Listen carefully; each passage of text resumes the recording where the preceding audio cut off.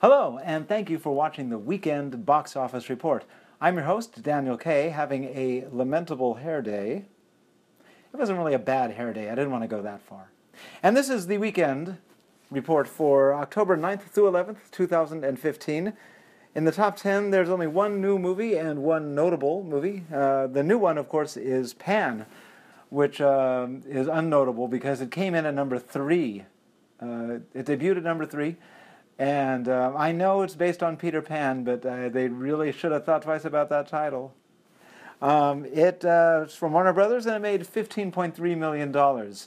And cost, reportedly, $115 million to make. Plus double that for publicity. They're going to have a hard time with that one. If only he had played Wolverine instead. All right. The Martian, by the way, came in at number 1. And here's something interesting. The Walk went wide. It added 2,000 screens, and now it made $3.7 million in its second week, which means 1,482 per screen, or about a quarter of what Pan did. Bad news.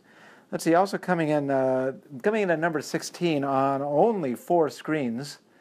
Steve Jobs from Universal, the apparently very crowd-pleasing kind of biography of Steve Jobs from Aaron Sorkin. And what did that make? $521,000 or $130,000 per screen. That's going to be the one to watch for next week. Although, who knows? I mean, you know, it's possible whenever you get movies about tech giants, they get downloaded illegally a lot more. It's like me and Mr. Robot. I mean, they were just begging for that. Anyway, I'm sorry. I probably just confessed something I should not have. Coming in at the very bottom of the chart, I mean the very rock bottom, number 98, The Look of Silence from Drift Pictures. Driftwood. Druft. I don't know, really. It just says DRFT, period. It made $71 on... on one screen. It was on 4 screens last weekend, but now, in its 13th week, it's only on 1, and it didn't make $100. That's pretty sad. Coming in, as a matter of fact, it's the only thing that shaved a shout. Gladdy, Gladdy, from coming in at the very bottom of the chart. Coming in at number 93, Xenia from Strand Pictures. That made $358. That's a brand new failure.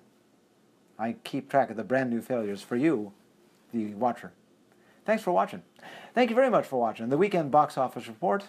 I hope you enjoyed the hat. We'll be back again next week.